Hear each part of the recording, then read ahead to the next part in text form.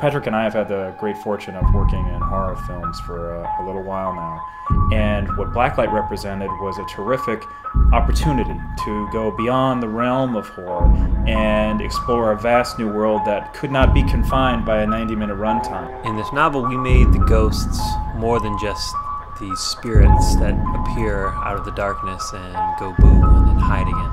We made them active, vicious forces. The Blacklight is a zone of shadows where the unsettled dead live. It's a place where the darkness is so bright it blinds you.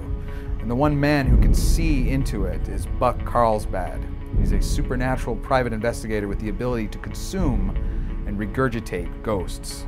When Buck Carlsbad finds himself trapped on a bullet train heading for Las Vegas, going at 600 miles an hour through the worst spot in history for the supernatural, he soon realizes that one of the passengers is in fact a body-hopping vicious spirit with a few friends looking to tear their way back into our world and take some lives down with them. It's the place where his worst enemy is going to strike at him. And when that happens, all hell's going to break loose. Through solving mysteries of other people's lives, Buck, in turn, is solving the mystery of his own life.